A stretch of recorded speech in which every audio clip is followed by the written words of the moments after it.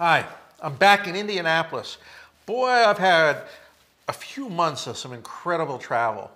And along the way, I've been shooting with a lot of different cameras, and we're doing a lot of interesting projects right now. And today, I got something in the mail. And you know, I'm a big Sony guy. Sony's put out 4 cameras this year. They've all been quite exciting, having a lot of fun with all of them. But the newest camera to come out is this. It's the Sony a7rIII Mark III. Now, luckily for me, I've had the chance to be shooting with this camera quite a bit through events that Sony's had, and really, I've just been so impressed with what this camera's done. It takes all the things that were wrong with the a7R II and fixes them. Bigger battery, you can shoot hundreds and hundreds of exposures now, up to even over 1,000. You've got 2 card slots, you got a little bit better dynamic range, a little bit better image stabilizer, faster focus. The IAF on this camera is absolutely amazing.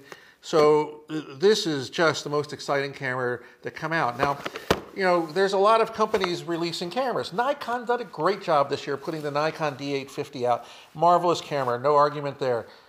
Canon, where are you? I don't see you coming out with much cool stuff this year. So hopefully 2018 will be a little bit more fun. But Sony is a force to be reckoned with. They put the A9 out this year with some incredible performance specs.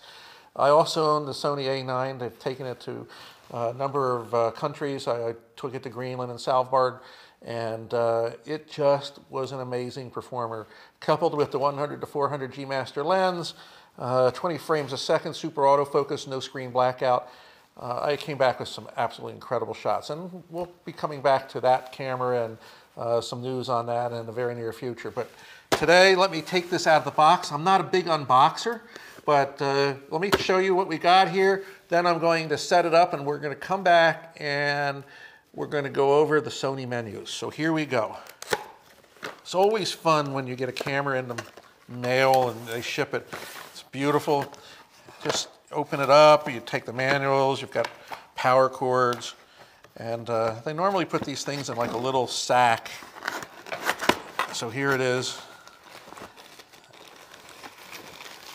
So how nice is this? By the way, I hear that if you order from B&H, and the links are below, for a while there, B&H was sending 2 cameras for every camera ordered, simply by mistake, I think. But I bet you somebody in the warehouse is not going to be working there much longer. So here we have it. This is such a great looking camera. It feels good in the hands. A lot of people don't think that it's ergonomically designed like some of the other cameras, but I end up putting a battery grip on the bottom, which gives me 2 additional batteries, or 1 additional battery since it's running off of the 2 batteries in the grip. And it really does feel a lot better for me. I like that bulkiness, and then, you know, my hand is taken care of. You'll see that when I get it all set up. So let me come back in a few minutes. I'm going to get my drive on here, put the lens on here, and then we're going to set the menus up, and I'm going to show you how I set menus up for the Sony a7R Mark III. This is my Sony a7R III setup. Right now I have the 16 to 35 millimeter lens on here. These green labels, they're my identify labels. I put these on most of my gear so that if something ever happened, I could find it. It comes in very handy on iPads and iPhones, especially if you're prone to leaving them on airplanes like I've done once or twice. I have the 16 to 35 millimeter lens, a7R Mark III, with the optional battery grip on the bottom. I use Peak Design straps, and these are the lugs that I use for the straps themselves. I happen to have one of the straps here. And the beauty of these is you can take them on and off very quickly versus the camera manufacturer strap. And so, like, if you have it on a tripod and it's got a windy day, this thing's not flapping in the wind causing the camera to move, or you can change it over to a wrist strap or anything else. It's quite nice. The other thing I have is the Really Right Stuff L bracket, and this L bracket is designed to work with the battery grip and essentially just kind of puts it on right by itself. It's pretty nice because they've really gotten good to the point where they actually include the Allen wrench right into the grip now. so that it's easy to take on or off and find an Allen wrench, which used to be a real problem if anybody's had those experiences in the past. So when I go out in the field, I'll have this grip, and it's set so I can do vertical or horizontal very easily. And with this battery grip, I also have controls, which are the same camera controls I have, so that when I'm in vertical mode, I can operate the camera. And I can lock these off too, so I don't hit them by accident when I'm actually working with this camera. So great camera, but the thing about this camera that gets a lot of people, and probably the thing that Sony's had the most negative comments on for many years now, and even though they've improved considerably, is the menu system. And so this is what I'm going to try to help you out with today. Getting your menu set up, and at least the way I have my menu set up, and how I set my function buttons and quick buttons and so forth for shooting out in the field. So if you're ready, let's get into this.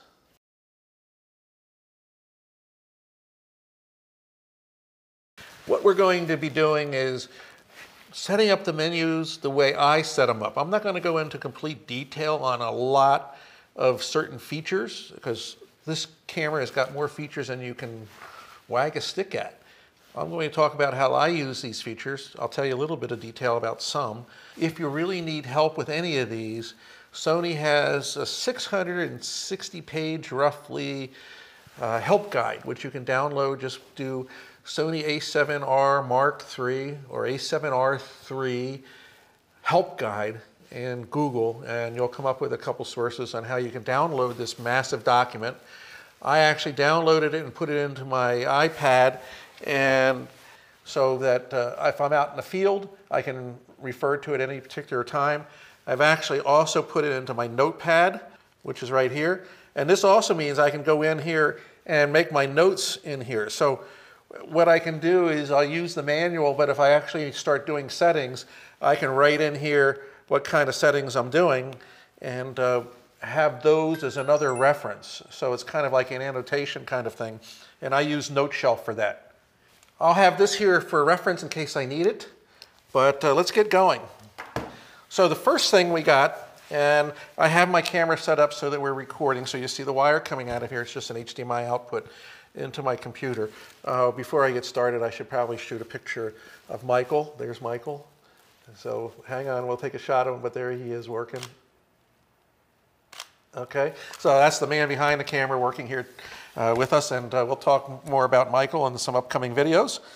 So here we go. We're going to go and push the menu button, which is on the top left of the back of the camera, and I'm not going to go into some of the menu button settings quite yet. And the first thing we have is file format. So if we push the file format button, we have three choices: RAW, and JPEG, and JPEG. Now, you can decide how you want to shoot. I shoot only RAW. However, sometimes if you are out and you want to have JPEGs for fast use or something, you can shoot RAW and JPEG, or just JPEG itself. Oh, God forbid why you would want to do that. Okay, so I have RAW set up for mine. Now, Capture One from Phase One comes with the Sony cameras, and I highly recommend that you take a look at Capture One. I've been a Capture One user for probably 15 years, and it's what I find to be the best workflow out there, and it's really optimized for Sony files. So give it a shot. It comes with the camera system, and if you like it, you can upgrade to the Capture One Pro, which I highly recommend. And I work in sessions, and eventually I catalog later. That's a whole nother story, and you can watch our Capture One tutorial for that. But so I shoot RAW and then import my RAWs. Now the next choice you have, RAW file type, you have compressed and uncompressed. I work with uncompressed. The compression is supposedly what they call lossy. You won't lose any detail, but you know, I'm not one of those kind of guys who want to find out the hard way, particularly maybe on long exposures and things where you have blacks and small details. So I just leave it in uncompressed mode. You can decide which way works best for you. I shoot with 256 gig cards and 128 gig cards, so I've always got a lot of storage, so it doesn't matter to me whether it's compressed or not. JPEG quality. When I'm shooting JPEG, I want the highest quality, so I either shoot fine or extra fine. So I have it set for fine, and I can always instantly change that if I want. JPEG image size, 42 megapixel, 18 or 11. I just keep it once again at the highest image size. Aspect ratio. Some of the Sony cameras have a lot of different aspect ratios. I particularly like shooting with some of the cameras where I can do a square setup 1:1. But the full frame here is 3:2, which I always shoot at. If you're shooting and you want 16:19, you can do that. And what that does is when you're at 16:19, it puts a 16:19 mask on the frame so that you can see what that 16:19 proportion looks like. So I'm going to come back here and just switch it back to 3:2, and then you can see it fills out the frame a lot more when I do that. It's nice to have it out there. Sometimes I like to do landscapes at 16:19. Now the RAW will come through as a full frame RAW, but the JPEGs will come through at 16:19. So essentially the only thing that 16:19 and these two crop things are going to show you is give you a reference for composition in the camera. APS-C Super 35, you can push that aside. I just set it for auto if I'm using a particular lens that needs to use it. This is more a movie function. I don't use it that much, particularly with this camera. So that covers menu screen 1. We're going to go into menu screen 2. Long exposure noise reduction. Now this is one you have to decide how you want to use it. If you're out shooting stars and you're doing long exposures, and say I do a 30-second exposure, what long exposure noise reduction means is it's also going to do what is called, in terms, blackouts. It's going to actually take another 30 seconds to make another file which masks out the noise. So you can do this noise reduction in your raw processing software. There's a lot of people that don't like to have this on because it slows down their shooting. It means for every 30 seconds you shoot, you're going to have a minute worth of exposing time. If you're shooting 5-minute exposures, you're going to have another 5 minutes to wait for the camera to do noise reduction. So you can figure out which way works best for you. I leave it on because sometimes I'm only doing 3-second exposures. Say I put a neutral density filter on and want to shoot some water. And I like to get the long exposure noise reduction taken care of pretty quickly. So I leave it on. That's my setting. You have to decide which way you want to work, but if you're out shooting and the exposure gets too long, then go into your menu, long exposure noise reduction, turn it off. High ISO noise reduction. When you're using high ISOs, that's another place where you can introduce noise. Now this setting is only available if you're actually shooting JPEG, so you can see it's grayed out in my space, so I just leave it alone. Color space. You have two choices, sRGB, which, as my friend Seth Resnick would say, stands for, and since we're a cable network, I can say it, shitty RGB. So I never use sRGB. The only time sRGB ever enters into my life is when I have to do something for the web. So I set it once again for Adobe RGB. Now this won't affect if you're shooting RAW, only if you're shooting JPEG. But if you do shoot JPEGs, might as well get the biggest color space out of them as you can. So I leave it at Adobe RGB.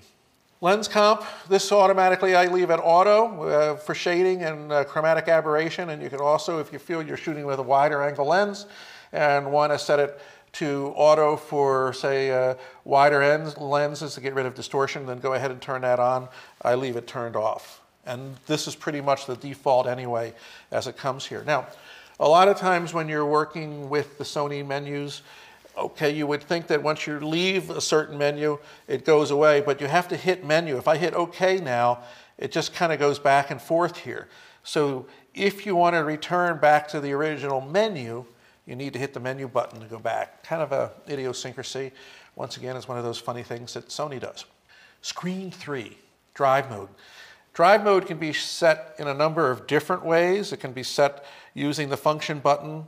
So a lot of times if I'm doing drive mode, I'm switching back and forth between continuous high, medium low, or just single shot, or bracketing and or self-timer. You have all these choices, and this will actually pop up in the menu, but you can see here's the single, here's high, and by taking the multifunction key and moving to the left or the right, you can see I can go to low, medium, and high. High is pretty darn fast. Look, if I shoot high, listen to how fast it goes.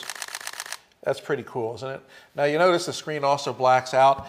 That's something you don't get with the Sony a9 when you shoot. Oh, I also should point out, if you're doing drive mode, you also have a 2-second self-timer. Once again, by using the left-right keys, you can go to 10 seconds, 5 seconds, 2 seconds. Okay, you also have your bracketing down here. So you can set your bracketing with the number of exposures as well as the exposure difference between shots. And you basically, once again, can use the left and arrow keys to change it. If I'm doing brackets, I normally do bracket C, 2 stops with 3 exposures. So that gives me 2 under, 1 with 2 under, 1 with 2 over, and 1 right on. So essentially just leave it at that. So we go back up here to single and set it for single. Go back to menu. Bracket settings. Self-timer during bracketing. Some people like to have the self-timer on just because if they're going to be doing some long exposures or something. So you can either turn that off. I turn it off, and that's how I keep my settings. So we go back in there, bracket settings. Pixel shift mode, that's a whole nother feature. Pixel shift mode has to be turned on here if you're going to be doing pixel shifting. I have an article about pixel shifting that I published a while back. You can find the links in this article if you'd like to go take a look at it, but I leave it off unless I'm going to actually be using it. Memory recall. This actually sets all the settings that you set into memory, and you would slide it over to say memory 1, push memory 1, and it's now registered for slot 1. And if I actually turn the top of the camera to 1 and then come back here, you'll see that memory recall is one now that I can actually recall. So it's recalled all the settings I used. So ISOs and all the focus settings, everything like that is preset. You can use that. I hardly ever use it, to be honest with you. I can shoot and do most of the settings very quickly.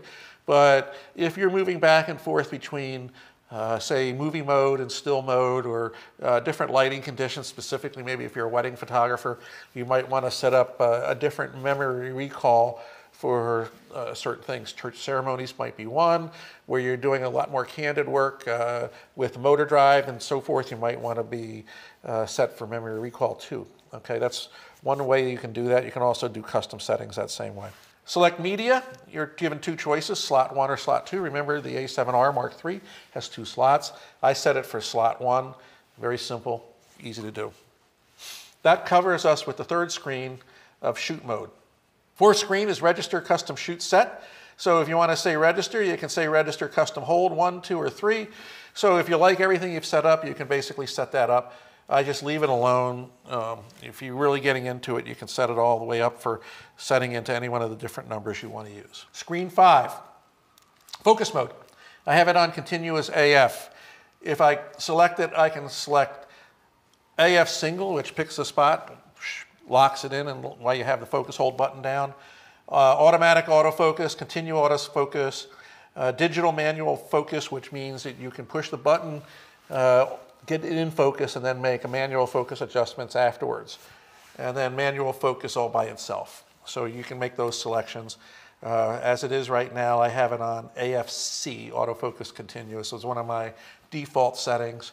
If I'm out shooting landscapes, I'm on a tripod, I will use single.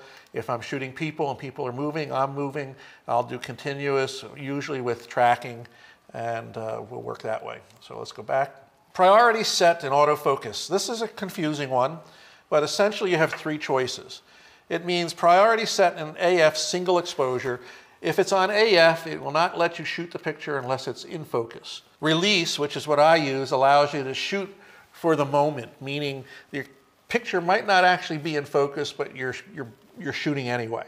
Now the focus is pretty quick, so it hardly ever happens that you miss it, but that's essentially meaning it'll take a picture even if it's not in focus. AF means it'll only take a picture when it's in focus.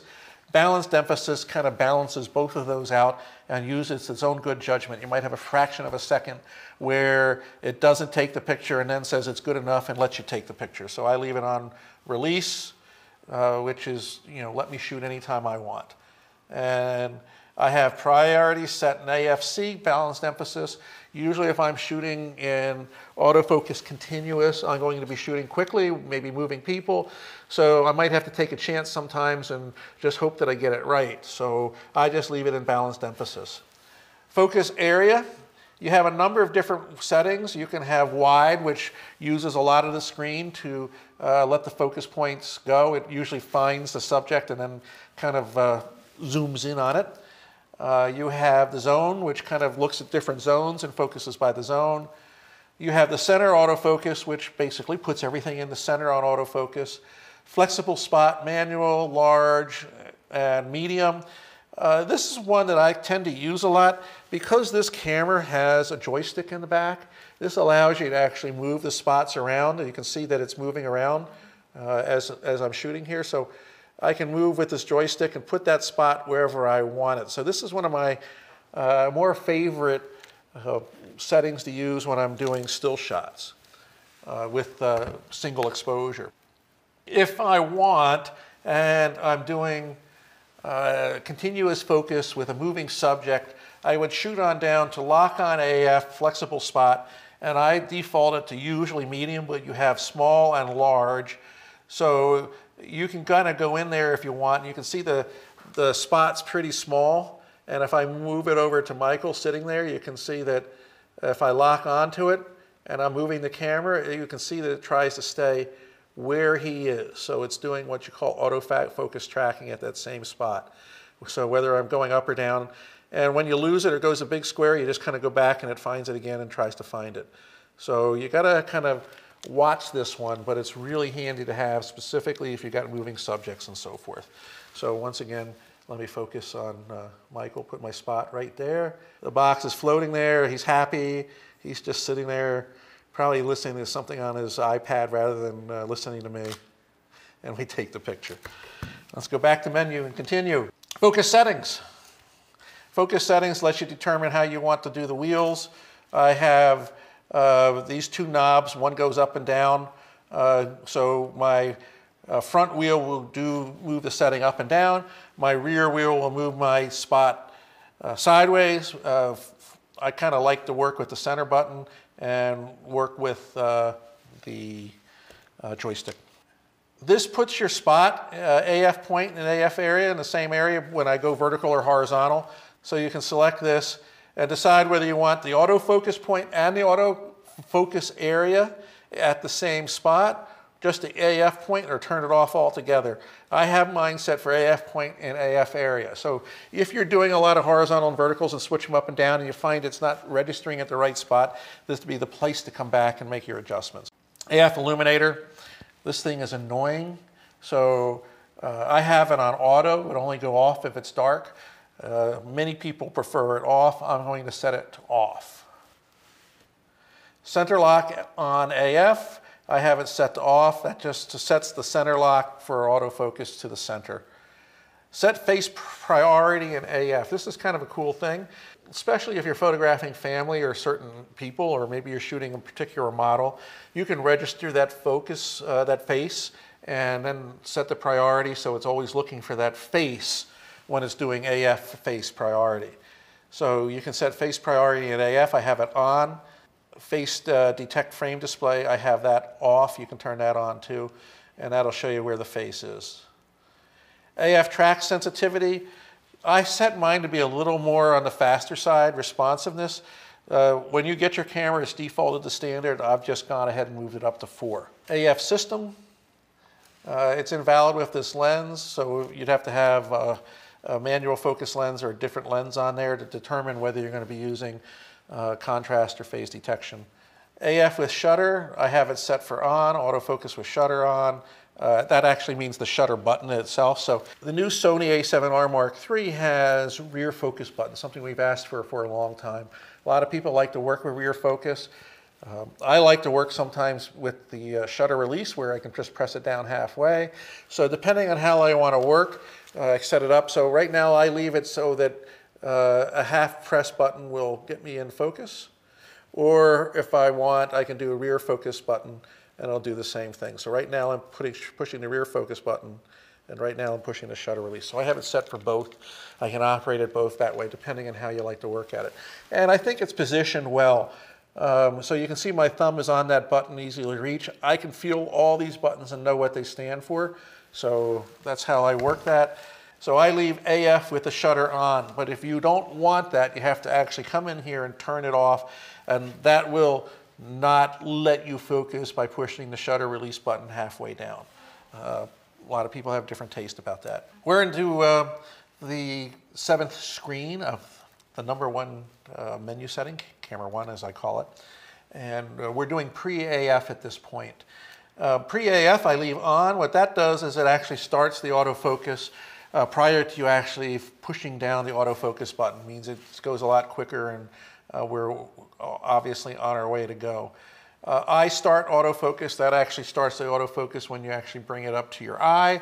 I leave that off, I don't even touch it, but you have to have the right lens on to do it anyway. And by the way, I've got the 16 to 35 millimeter lens on here, and it's set for autofocus, just so you might be curious. AF area registration I leave off. Delete registration, registered AF area, that's so you can come back in there and delete it. I've just never even used that, to be very clear. Autofocus area auto clear, I have that off so that it's always clearing that between shots. Display continuous autofocus area, I always leave that on. I like to know where all my areas are as I keep shooting. I'm in screen 8 and phase detector area. Watch what happens, I have it turned on. So when I turn it on and I'm actually looking at the screen, you see that screen in the middle there with the rounded corners? That's the phase detector areas. If I come into the menu and turn it off and come back in, you can see that square disappears. So what that's basically doing is letting you know where the phase detect areas are. This camera shoots with both phase detect and contrast autofocus points. And so by having that on and knowing where your phase detect squares are and focus points are, it allows you also to make sure that you maximize your autofocus potential. AF micro adjustment, you would only use this if you've got a non-Sony lens on here and you can fine-tune the autofocus based upon adapters and different things like that that you might be using. I've never touched this, to be honest with you. Screen number 9, exposure compensation. So exposure compensation allows you to adjust the camera by several stops, a total of 3 stops either direction, under or over, based upon exposure. So say you're working with aperture priority and you photograph a subject or a scene, and you might find that the histogram is pushing to the left a little bit. That means you'd want to overexpose. So you just turn the dial on top to +1, maybe 1.5, and away you go. So you can see in the screen at the bottom in the viewfinder there, it's at +1.7, it's in orange. And of course, if I go back to the menu, it says the same thing, exposure compensation. We will set that back to 0, just for the sake of moving on. Obviously, if you're into photography, you know that there are certain things that trip up the meters. The camera is always trying to take a scene and neutralize it, meaning trying to get it to like an 18% gray. That seems to be what the old system was. So if you're shooting, say, on a snowy day and it's really bright out and you got a lot of snow, it's going to try to underexpose that image because it's going to try to turn the white of the snow gray.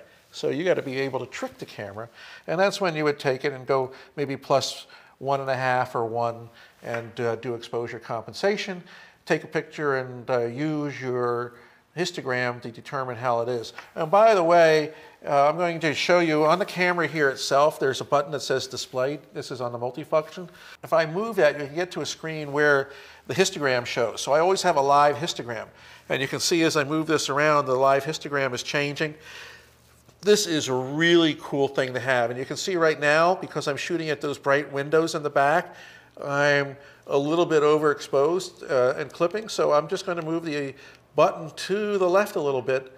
And I can actually move it to the point where I get detail on the outside and kind of balance it out with my live histogram. So this is one of the advantages over a DSLR is you've got all this live information coming at you, and I have several different screens. So I've got a screen with all my settings, I've got a screen with all the settings on the outside, and you can set the custom function to show you what are those settings that you want. I tend to like a lot of information when I'm shooting.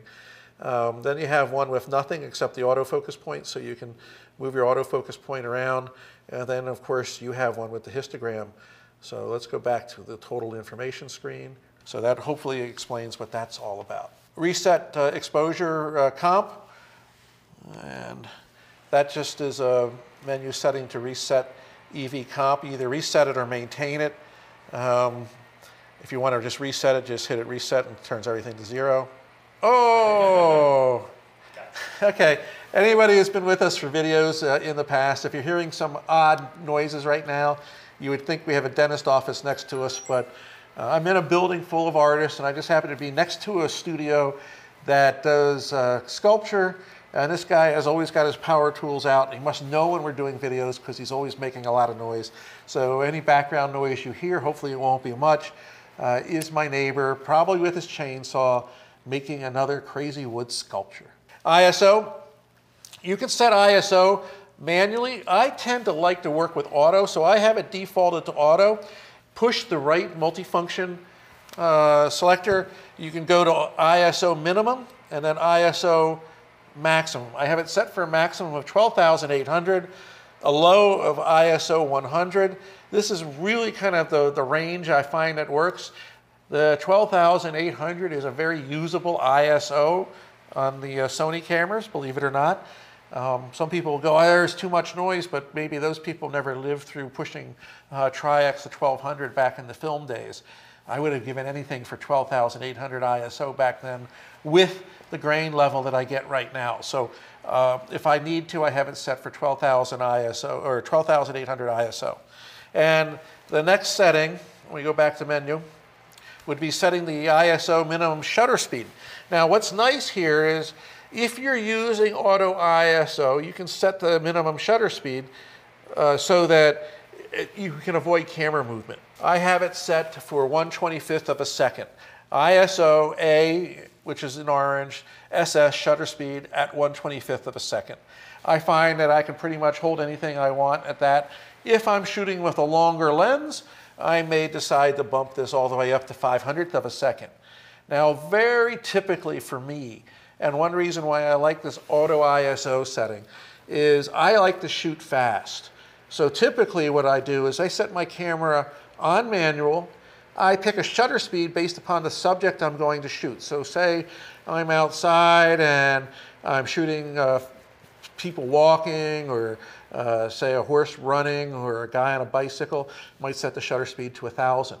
And then I would regulate my f-stop based upon the amount of depth of field I like, and I would let the ISO do the changing. So if I'm shooting a picture and I'm moving left or right, from light to dark, the auto ISO will change, but allow me to keep the same shutter speed and f-stop, allowing me to stop the action, get the kind of picture I want, and the only thing that's changing then is the ISO. So it's a great way, specifically if you're shooting a lot of wildlife, where you might be photographing a bird against the green, and then all of a sudden the bird comes up against the sky. You don't have to worry about going back and having overexposed pictures. The ISO will go to a lower ISO to compensate once it comes across a brighter background. Brilliant stuff. Saved my ass a whole bunch of times. Firm believer in it, so that's why that's set for minimum shutter speed of 125, auto ISO 100 to 12,800. Works great. Metering mode, once again, you can select a whole bunch of different metering modes. I set it for multi, so I cover pretty much the whole screen. But depending on the kind of scenes I'm shooting, I can move the center weighted, a spot, the complete entire average, and or highlight areas. So you can actually pick the highlight area and meter off of that. So once again, I'm going to come back up here to multi where my selection is done and go back into menu again. Face priority and multi-metering, I have that turned on so that if I am shooting that way, that it's going to expose and look for the face and give me the best exposure for the face. Very good when you're trying to do backlit subjects. Spot metering point. I leave it set for center. That means if I'm using spot metering, the spot metering is going to be showing up at the center. However, if I set it for focus point link, that means if my spot focus point moves around, my spot exposure point will link to that point and move with it. So if I'm focusing on a face that's off in the upper left corner, that also means that the spot metering point will be focused there too. So I know that if I need to use it, I can come back to it.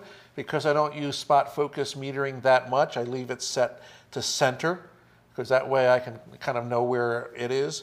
If I'm getting into a difficult situation where the scene dictates, I can come in here to my menu and then set it to focus point link.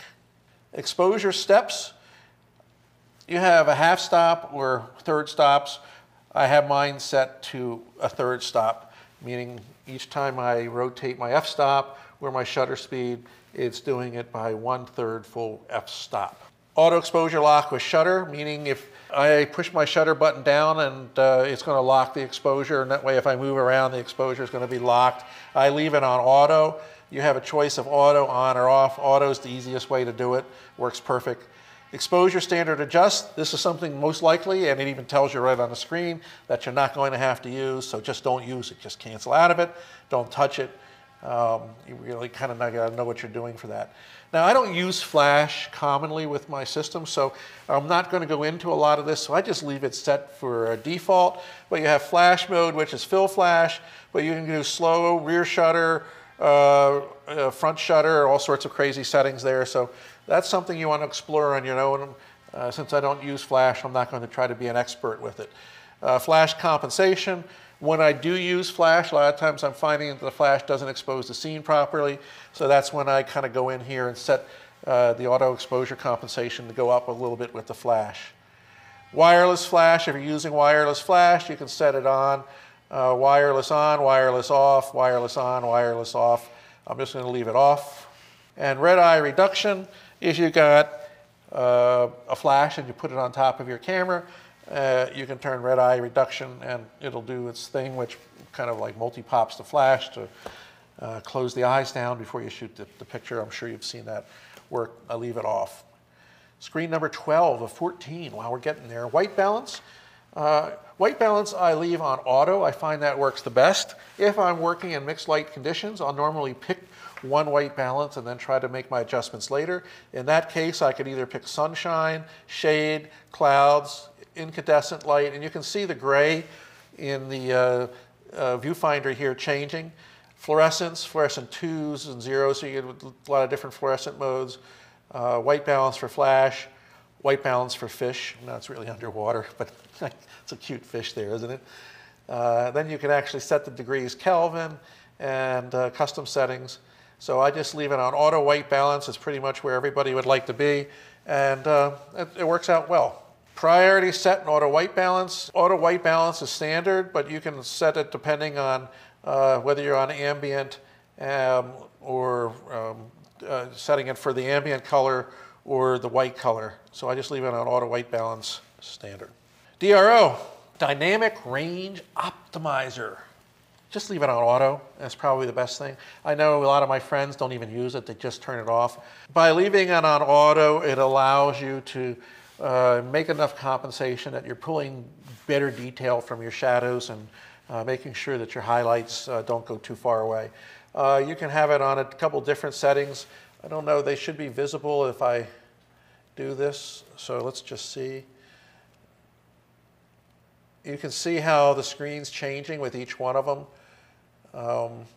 So just leave it on auto and it kind of maximizes it perfectly for the contrast.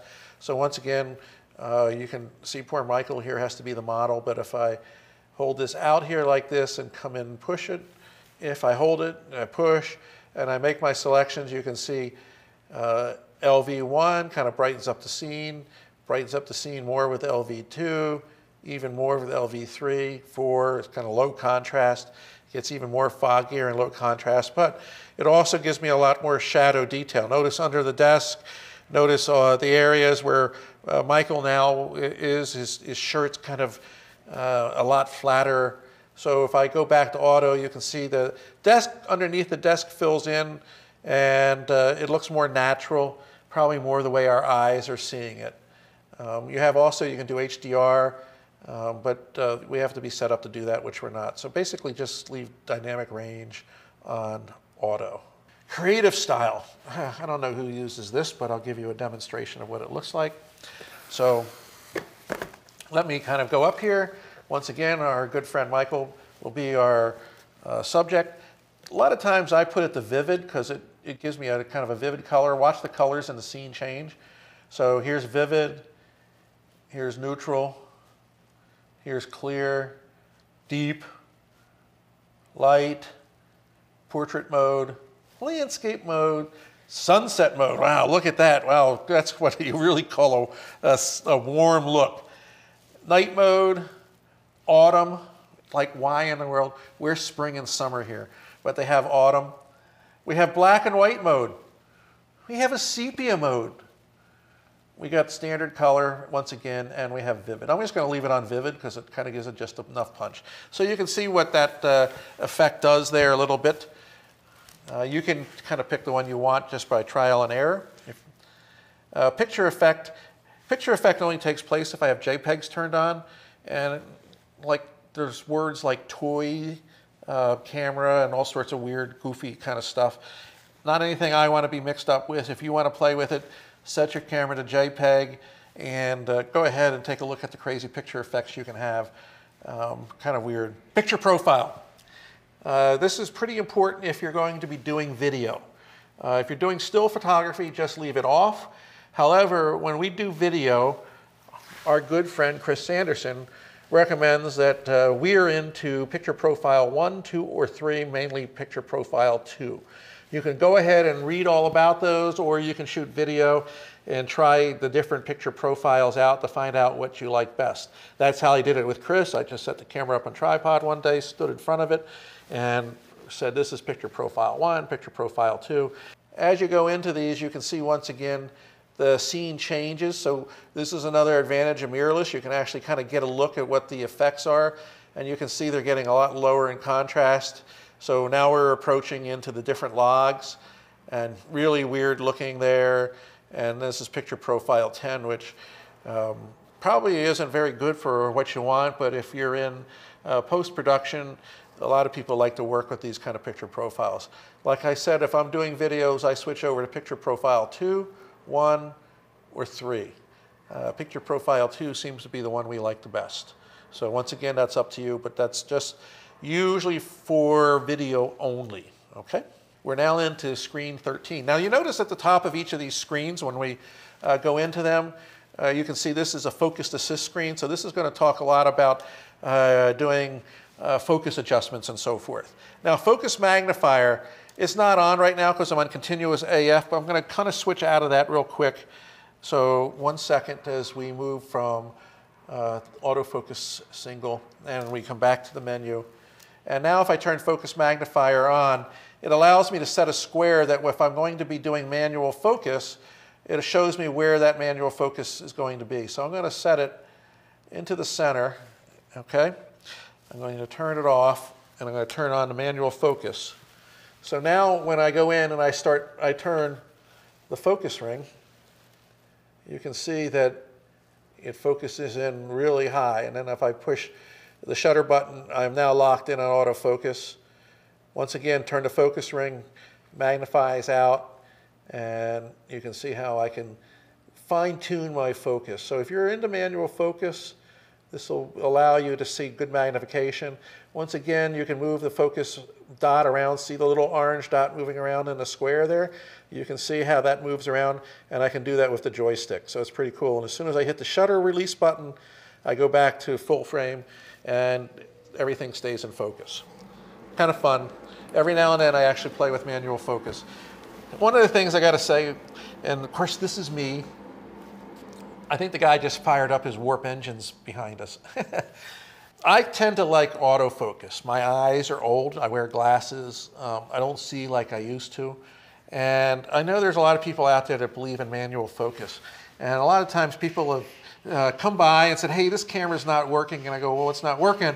And I said, well, the pictures are out of focus. I said, well, that's kind of weird. It's a good lens, good camera, shouldn't be out of focus. And I said, well, show me how you normally shoot. And I watch them do manual focus. And I said, well, let me show you something. So I switch it over to autofocus, set it up for the kind of subject they're shooting, and then say, try using an autofocus. And all of a sudden, the pictures are in focus again. Okay, there's too many variables. Specifically with these high megapixel cameras, there's no room for error. So if I'm going to do anything, I would use DMF, which is the digital manual focus. Go ahead and let the autofocus kick in, get you to where you want to be, and then turn the focusing ring and fine-tune it manually. At least that way you're a lot closer. Okay, don't forget there's some focus peaking and things we'll get into in a minute that will allow you to maximize your potential for getting a better picture if you're doing manual focus. So just so you know, let's just leave it there and go back to the menu. Focus magnifying time, you can say no limit, so I leave it on no limit. You can have it on 5 seconds or 2 seconds, but normally I leave it on no limit, and as soon as I push the shutter button halfway down, it kicks back into full screen. So it depends on how you want to work, so I have it no limit. Initial focus magnification I have on 1x1, but you can go to 6.2 if you want. So I'm just going to leave it on 1.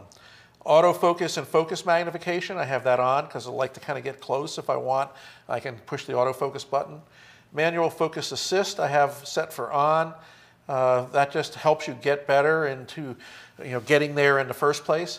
And then peak settings. Peak settings I have peaking level on, peaking level at mid, and peaking color red. I tend to like peaking color yellow. Unfortunately, I can't demonstrate focus peaking for you. So what this does is I do manual focus. Not only do I have the manual focus assist, which is the enlargement of the frame like a magnifier, but I also have the focus peaking. So if my subject's highlight areas and edge areas turn yellow, that means I'm in focus. So I know I've got it. So that's, if you're doing manual focusing, that's the best way to handle that. Anti-flicker shooting. If you turn this on, that has a lot to do with trying to regulate oddball lighting. So if you got lights that flicker, that cycle through at different cycles and so forth, noticing a flicker, you can turn anti-flicker on, and it tries to compensate for shooting at the right speed to get rid of flickering. Kind of cool feature to have. Once again, I'm going to leave that off because I don't normally need to worry about it. Face registration. So if you're going to be shooting, say, a portrait session, or somebody who may be in different groups that is a priority. So like, let's say Mr. Senator will do face registration. And what happens is you just go in here and click new registration, you aim the camera at somebody's face, okay, shoot with fitting into the face frame, which is we're not really doing here,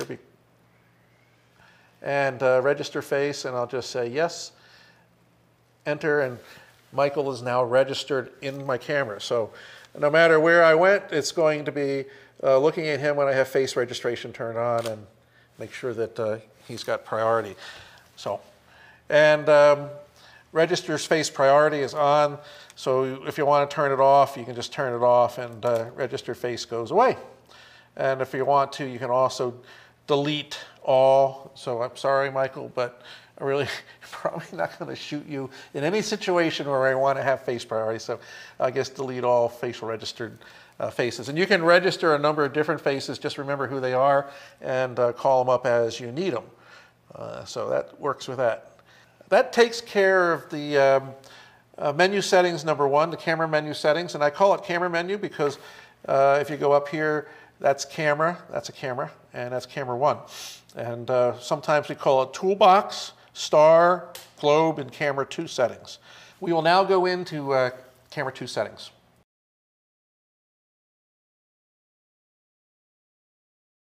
We are now into camera menu 2, camera tab menu 2. It's movie 1, screen 1. We're at exposure mode. Now I can't show you exposure mode because I can't capture movie exposure menus when I'm in this particular mode. And if I go to the movie mode where you can see it, it thinks that I'm trying to do movie outputting and thus negates the menu capture. So exposure mode will allow you to determine what exposure mode you want to use for your movies. We can come down here to S and Q, which is slow and quick capture. That determines the exposures you want to use for doing slow motion and quick capture movies. File format, this is where you can select the file format. I automatically always shoot everything I can in 4K, so I basically set 4K. Record settings, I use 30 at 60. Some people like to use 30 at 100 or 24 at 100 or 24 at 60. 30 at 60 is what we use. Once again, this is the slow and quick settings. Record time, you can set the record time for 24, 30, or 60. And 60, by the way, if you notice here that the 60 is blanked out, well, that's going to be blanked out in 4K. So the only time you can go up to the higher rate is if you turn 4K off. Frame rate, It's 120 frames a second, 60, 30, 15, 8. So essentially, this is quick frames, kind of like a time lapse when you're doing 1 frame per second. And the more frames per second is slow motion. So you can determine how you'd like to do that. So I just leave it set for 120 frames a second, presuming most of the time I'm going to want to do slow motion. And it's kind of fun once in a while if you're doing a quick video to set it up and do slow motion capture. Proxy recording on, I just leave it off. Don't even know what it means, to be honest with you. So I just leave it off. Movie 2, AF drive speed, I leave as normal. You have a couple choices, fast, normal, and slow. This means how fast it focuses as focus changes and when you're in autofocus mode. I kind of like the smoother, kind of more gradual, which is still pretty fast, so I leave it at the normal. AF track sensitivity, obviously I want it to be responsive, so that's where that's set. Auto slow shutter, I leave that on. Audio recording, I leave on. Most of the time, I'm always going to want to record an audio track. However, if you're doing something where you're using multiple microphones and you're recording off line, you can turn that off. Most of the time, the way I've been taught and Chris has taught me is we want to do audio recording because that also helps in syncing up your different cameras and different images. So it allows you to put the soundtrack very clearly. And a lot of times before we do anything, we just do a clap so that the editor can find where the sync spot is for that particular noise and align everything up properly. So I leave audio recording on. Auto record level, you can set that right now because once again we're in movie mode, you can't see that, but you can actually have a numeric value where you can set that.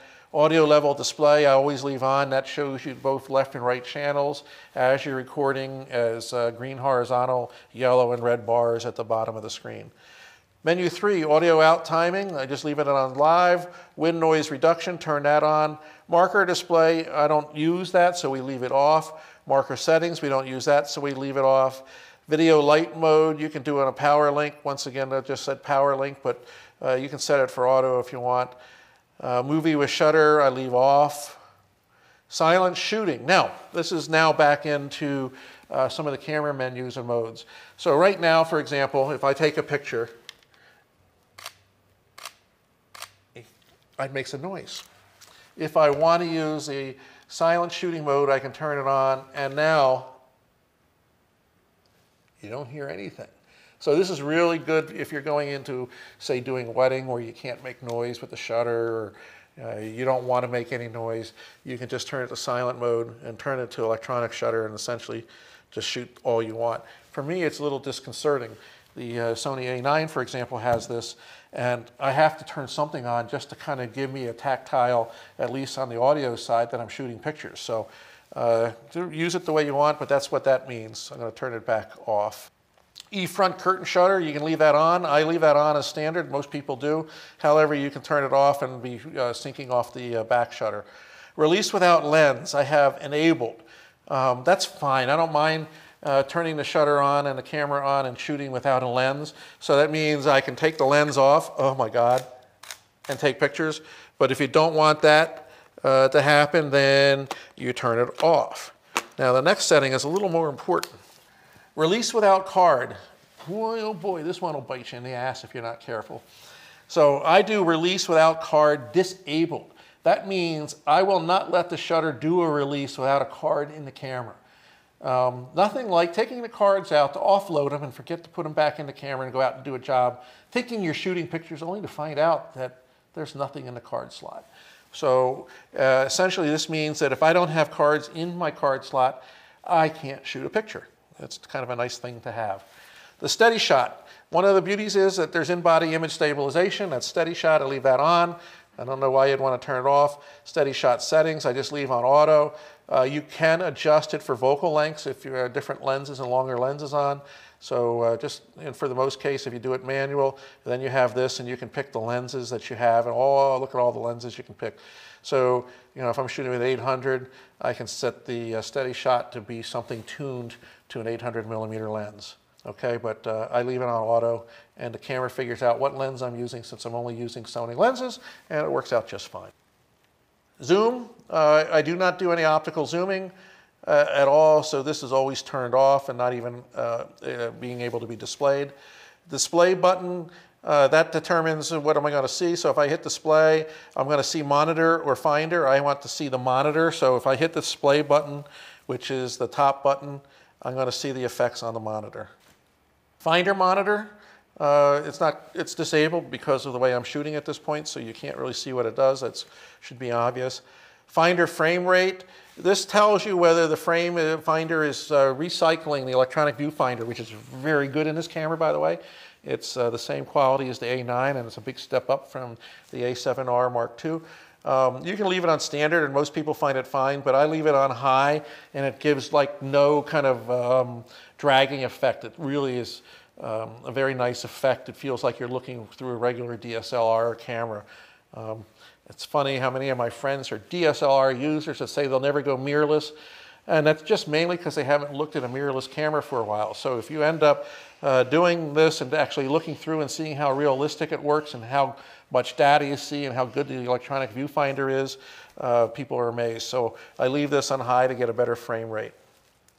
Zebra settings, once again, I can't show you zebra settings when we're capturing video from the HDMI output of the camera, as we are here, but the zebra settings will give you black diagonal lines over the highlight areas, and you can set the level. I have it set for 70, which is pretty high.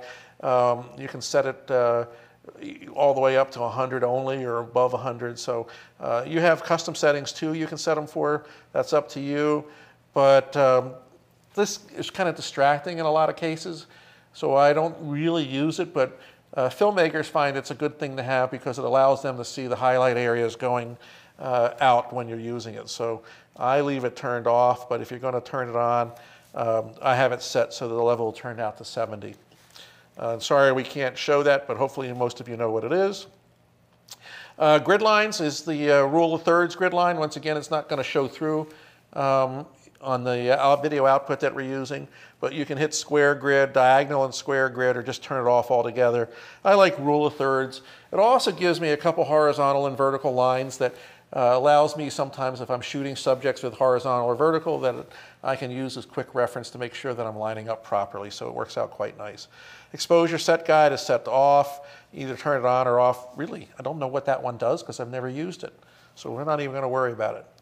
Live view display, settings effect on. Now this is once again one of the beauties of working with a mirrorless camera. So if you were working with a DSLR and went into an odd light bulb situation, weird lighting, you're not going to see the effects of that lighting. Or if your exposure is way down, you're not going to see the effects of it. So I have setting effects on. This allows me to see what the effects of the exposures and the lighting conditions I'm working under. Continuous shooting length. This will only show up if you're doing continuous shooting, and it allows you to see how much continuous shooting you have left to do. If you're doing continuous shooting, it'll turn on into display, and it'll show you how much longer you've got before you fill up your memory and your buffer. Auto review I have turned off. I don't really want to see my images afterwards. However, if you want to see after you shot a picture what the image looks like, you can turn it into 2 seconds, 5 seconds, or 10 seconds. So that it stays on the rear screen. However, if you push the shutter button halfway down and you're ready to go back into another shooting sequence, it turns that off and goes back into the shooting mode. So I just leave it off. I don't really care to see what my exposure is. If I do, all I have to do is hit the play button. So I might be shooting something, and if I take a break, then I hit the play button and just kind of go back to make sure I have it there, rather than every time I take a picture, lower the camera to see what the picture looks like. If I did my job right and the histogram was good, I've got the picture, don't need it. So let me go back to menu, let's turn it off. Custom key. You have a couple different custom keys, and in these custom keys, you can decide what buttons do what. Okay, so in screen 1, if I want to do the control wheel, I have it not set for anything right now. The defaults I find are pretty well set up here, but you might find that you'd like to kind of set those differently. So that you can understand all the different custom buttons you have, refer to your camera manual so you can see, but a lot of the buttons here are all customizable, meaning you can actually set different buttons for different things. So some are labeled very clearly C1, C2, C3. but there are a few others hiding there that you might want to set and change the defaults of. Okay, and you can do this both in the still settings, okay, which is here, the video settings, which are here, and the playback settings, which are here.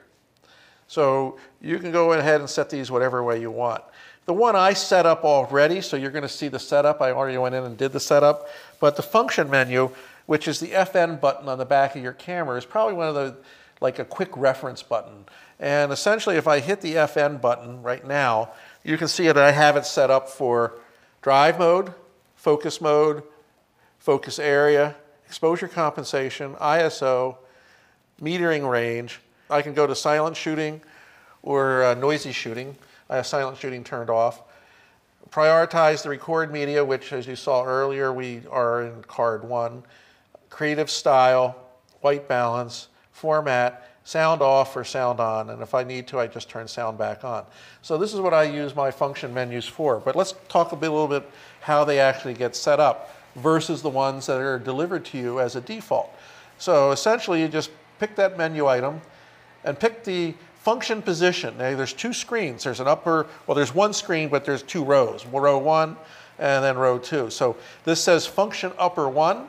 So function upper 1 is drive, and you can go down here, and let's just say we want to change the metering mode in function 6 on the top row, which is all the way over to the right. And so we'd come in here, decide what do I want to change it to, and if I want to change it to a creative style or a picture effect, I can select that. Now, if I go to my function menu, you can see that picture effect is now selected as the number 6 position. Okay, and it's not available for the mode we're in, so it doesn't do me much good. But this is a button, if you really get the hang of it, it's very easy to customize and works out really, really well for you. So back to sum it all up, this is now set so that I can easily make changes to the most important settings that aren't part of the dial settings and other settings on the camera. Very nice to have the ability to customize all those. You can also do all your custom keys so that you can recall them, memory recall. A lot of cool ways you can work with things. The only problem is you got to remember if you're setting different custom settings and memory recalls what each one is for. Dial settings right now, you can see that the dial set so that I have the front dial set for my aperture and the back dial set for my shutter speed. You can turn that around if you want so that one's on the left and the one's on the right. So you can have, it depends on how you like to work, but I like to have my f-stop on the front and my shutter speed on the back. So that means essentially this button here is controlling my f-stop and this button here is controlling my shutter speed, and I can work with everything without ever taking my eye off the viewfinder. As we saw here, and we can decide whether we have a front or rear aperture or shutter speed. This one determines whether it's counterclockwise or clockwise. Normal is the way most people would like it, but if you want to have it the other way, you can actually reverse the direction so that it goes a different direction. So that's up to you, but I leave it set for normal. Finally, we have screen number 9 of camera tab menu 2, dial EV compensation. You can turn it off, but you can actually set it for front dial or rear dial. Movie button. Now you can set this so that it's only available in movie mode.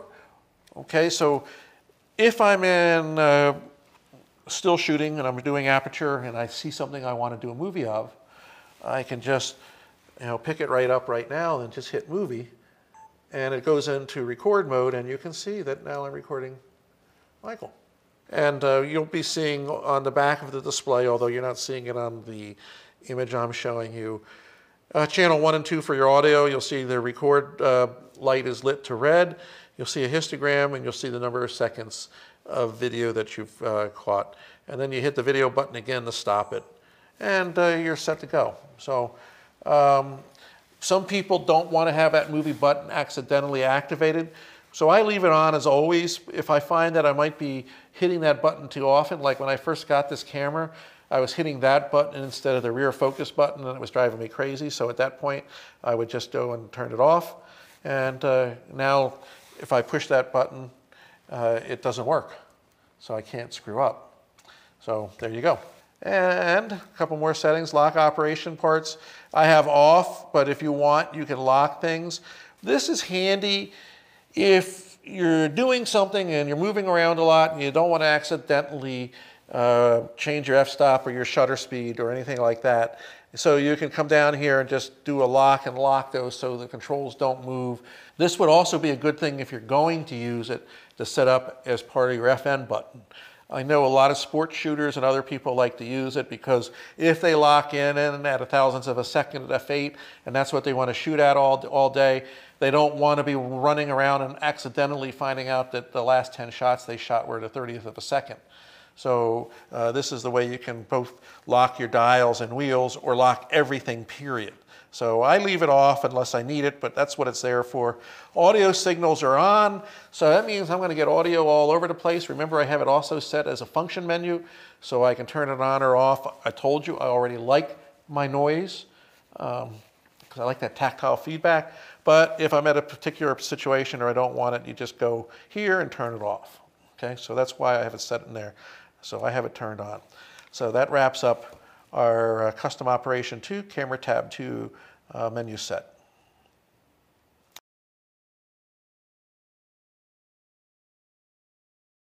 Send to smartphone. Okay, now this is a cool thing that Sony does, and it's quite ingenious. And I've started using it more and more. This is where you can start sending things to the smartphone function. So if I send it to smartphone, you can send images to the smartphone. You have to have the smartphone Sony Play Memories app going. If I want to, I can send it to the computer if I'm hooked up through USB output. FTP transfer function, if I want to do that, that's good too. Control of the smartphone. This is fun because you can actually, once you're hooked up to the smartphone, you can control exposure, shutter, f-stop, ISOs, all sorts of things. Airplane mode is off. If it's turned on, it turns off all the network settings. So if I was working with Bluetooth and Wi-Fi and so forth, and I'm on the airplane, they're pretty much going to want it to be turned off. Don't ask me why, because I don't think it really affects things. I've left it on many times. But this is airplane mode, same as you have on your cell phone. Menu 2, Wi-Fi settings. You can come in here and determine what Wi-Fi settings you want if you're going to be doing Wi-Fi and shooting over Wi-Fi. Bluetooth settings, same thing. Location info link. If you're not really going to shoot to the smartphone, but you want to use your smartphone to send your geo-tagging coordinates to the camera, then you can pair with your smartphone and just set location info set. And once again, Bluetooth and everything has to be on to get it. But essentially, if you're in a good reception area and it's picking up GPS information, every time it takes a shutter, it'll pick up the GPS information from your phone and embed it into the metadata. So it's kind of a nice thing to have. Edit device name. You can change the device name here. If I have a couple Sony a7rIII Mark IIIs, I'm going to have the same settings. So sometimes I could go in here and you can easily make corrections. I'm not going to do it here, but you can change it to KWR1-7RM3, KWR2, 7RM Mark III, and that might be camera 1, camera 2, but it's identifying it as a 7R Mark III, so you can determine when you're looking at files what you're looking at. Import root certificate. I have no idea what this is, so I would presume if I needed to, I could do a root certificate. That's a new one. Reset network settings. If you need to reset everything so you can start over again, that takes everything that you've done off the table there. Playback menu. This is the fourth tab. So a couple quick things before I go on. I like to use the smartphone adapter quite a bit, and essentially the way you do that, and once again, because we're hooked up here, we can't really show it, but if you want to sync to your smartphone, you set the whole settings and it will put a QR code on the back of your camera. You use the camera of your iPhone, it pairs it automatically. You go and find the camera in the Wi-Fi settings. So you have to select the camera at Wi-Fi settings, and essentially that pairs it up. So now everything you're seeing on your iPad or your iPhone is what the camera is seeing. So you can trigger the camera, you can look at images. The images are transferred over to the iPad or iPhone. So it works off pretty good. So it's kind of fun to have. I think people are going to use that function more and more. It's still a little tricky. to set up. I wish it would be so easy that someday you just push a button and it automatically pairs and you don't have to go doing half a dozen settings to get there. So it's not as easy as it could be, but it's pretty cool if you want to take the effort to use it. And some people will find it to be very useful.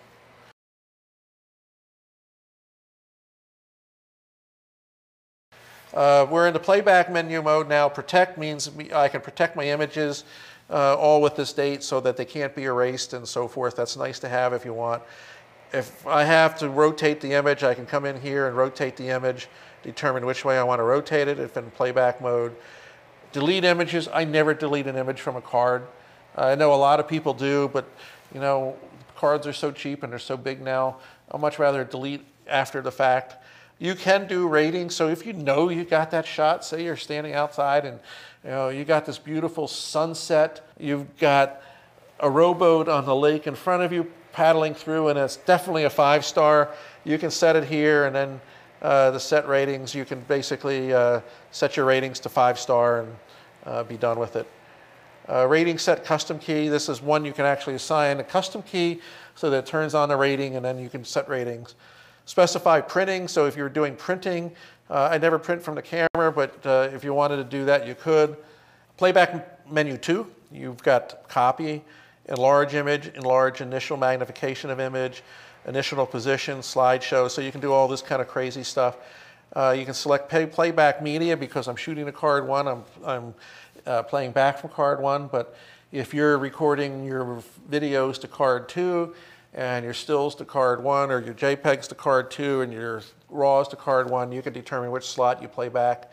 You can determine the view mode, and you can go into date mode, which is how I usually leave it. You can look at everything in a folder, and you can look at the different video settings. Now, I'm going to try something here in the playback mode. So I'm going to go to play, and I'm going to scroll back. So you can see as I'm scrolling back how I'm playing my images.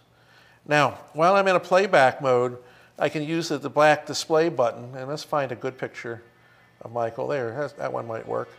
And now I can use my display button, and I can look at what the displays were, the histogram and the blinkies, and so forth. So you can see I've got underexposed areas, overexposed areas. He's looking fine. You've got the histogram showing, and you have all the data you shot the camera with ISO 8000 at a 1/25th of a second, f5. And then I can go back to nothing. So you can kind of regulate the information by hitting the display button in the playback mode.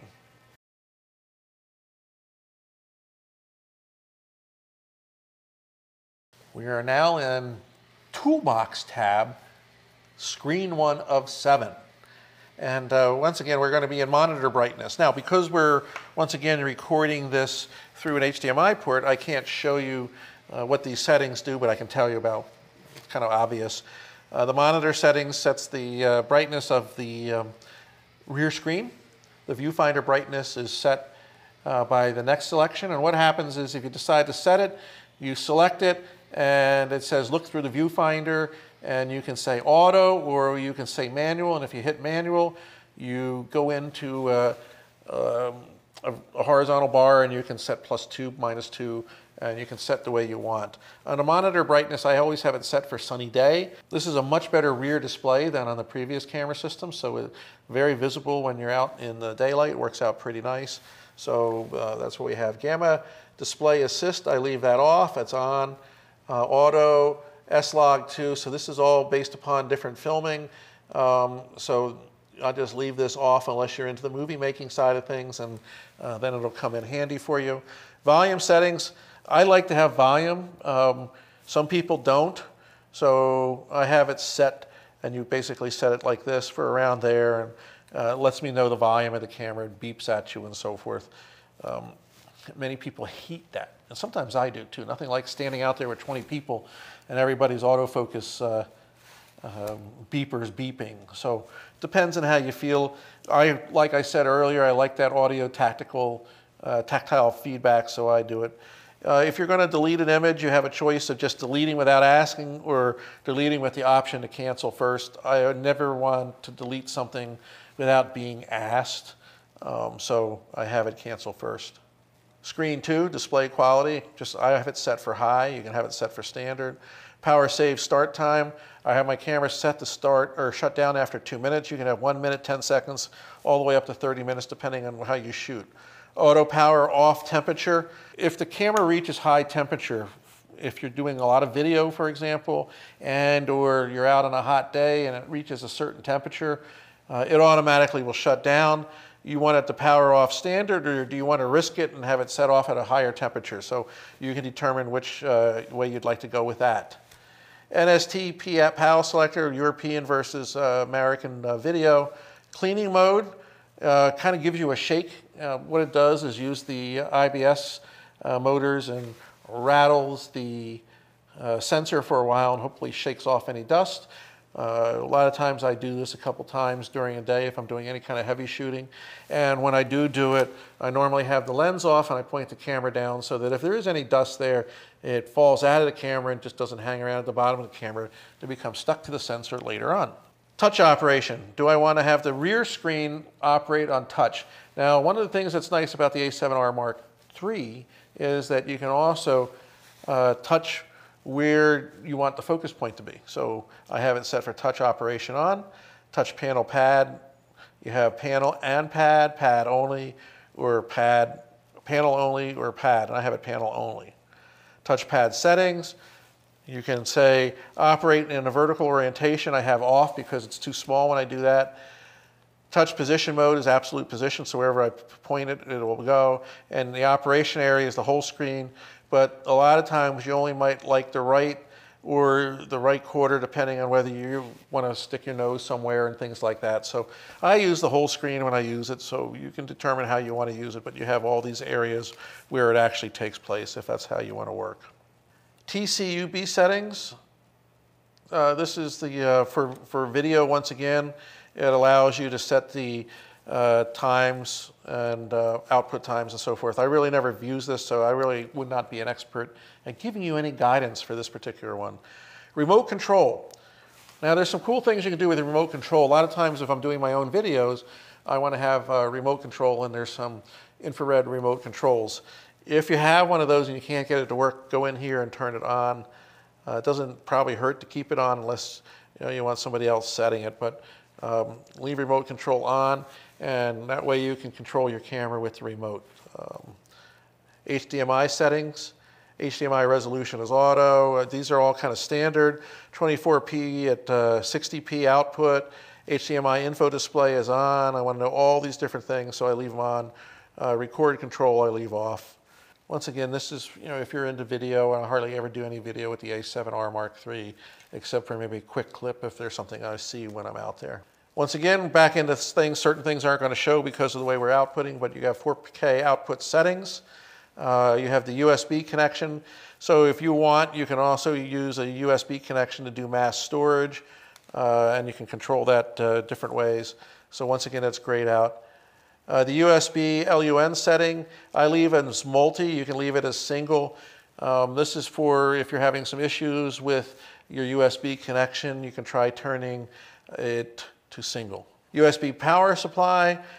Some people use an additional power supply to power their camera, which means if you're tethered to a computer, you can use the computer's power through the tethered cord to power your camera. So if you want, you leave USB power supply on. That's easy enough to do. PC remote settings, if you want to control your computer through the PC or personal computer, say PC only or PC and camera. Doesn't really matter since I don't really ever control the camera that way, but I might want to be able to do it with PC and camera if I'm in the studio, or if I'm shooting something and the camera is way high up in the air, or I'm somewhere where I don't want anybody messing around with my camera, I can just say PC only. So I just kind of leave it at that. Language, you haven't figured it out by now, it's English, right? Date timestamp. Yes, I want the date timestamp to go in there, but this is where when you first get your camera, you'll be given this menu to say what language do you want the menus in, what time is it, what date is it, so you have to do some initial settings. So you would come in here, and I want it displayed, in my case, with the month, the day, and the year, but you can change it to a number of different combinations like that, depending on what country you're from. Screen number 6, record media settings. This tells you how you want to set up your recordings. So I want to prioritize my recording media to slot 1. I can also record it to slot 2. Recording mode is standard, but you can do simultaneous pictures, simultaneous video and pictures. I can sort my RAWs and JPEGs so I can send them over to different cards and so forth. So it depends on how you want to set it up, but that's what that's for. Auto switch media, this is turned on so that when I fill card 1, card 2 automatically selected. And you have a little picture that shows up down there that shows that on slot 1 I'm doing both stills and videos.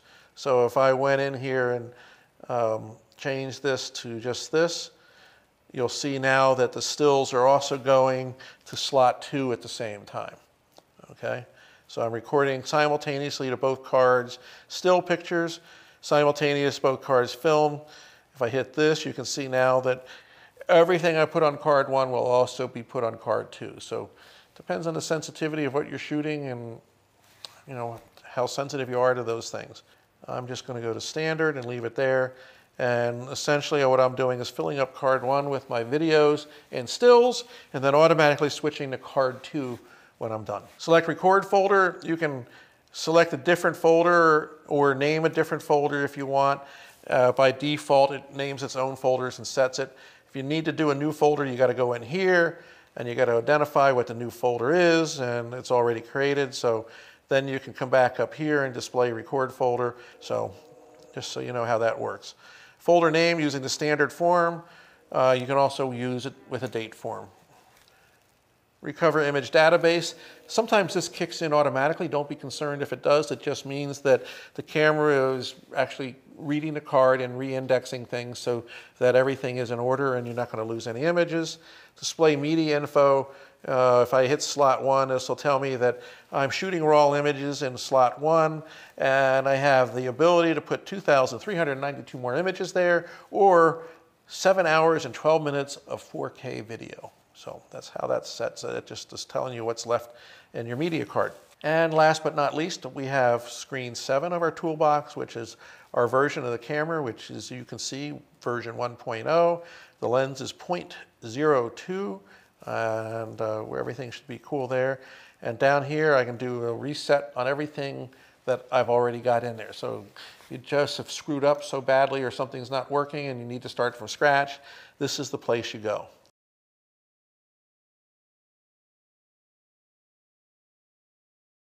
Last but not least is my menu 1. And there's 2 screens, and this is where you basically can add on what you want for your own menu. You can see there's 2 screens here. If you want to add an item, you hit add item and pick what item you want and put it in there. I have file format, raw file type, formatting, long exposure noise reduction on. Remember I told you this is when I turn on or off quite a bit. Sometimes I don't want to see the phase detect and I do a lot of cleaning. So if I need to reach something without going through all those menu tabs, I have them all set here, and it's very easy to set by using this area here. And you can delete a page, and you can have multiple pages. I only have one. Very simple to work with. So that pretty much covers how to set up menus. I'd like to say thank you to Michael, who sat here and done the recording for all of this. Appreciate it very much. This is the first time I've ever done a menu settings like this.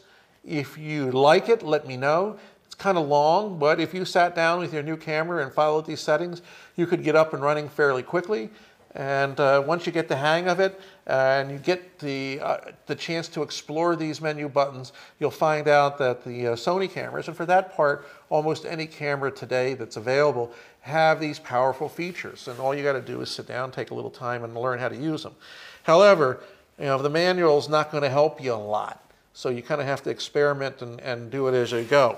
I highly recommend that you get the manuals and download them to your devices. I'm sure most of you have iPads and phones. This way I have them downloaded, both my phone and my iPad, and if for any reason I'm out in the field and I have a question about what this stands for or what that stands for, I can always go into my iPad and take a look at it and figure out what to do. So highly recommend you do that. I download them as a PDF and then I import them into the books function on my iPad here. And if I go to my books function and show that to you.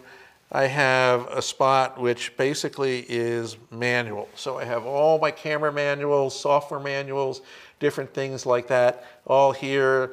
And if I needed to, like learn how to use my Hero 5 and have a question about it, I've got it right there, and I can go into the manual and find it. So I don't have to carry a lot of paper around in my camera bag. I've got a reference anytime I need it. And sometimes you have nothing to do on the airplane and you just want to read a manual. Does that happen to you? Happens to me. You just get your iPad out and go to the manual section of the books and away you go. I hope all of you have a chance to take a look at a lot of the other videos we've been putting up recently. We've got some great series with Charlie Kramer. We've got the Good Leica story, and we've got a lot of videos we've done with some of the products. We're going to be doing a lot more videos as time goes on. So I appreciate you being part of the Luminous Landscape family, and I'll see you on the Luminous Landscape.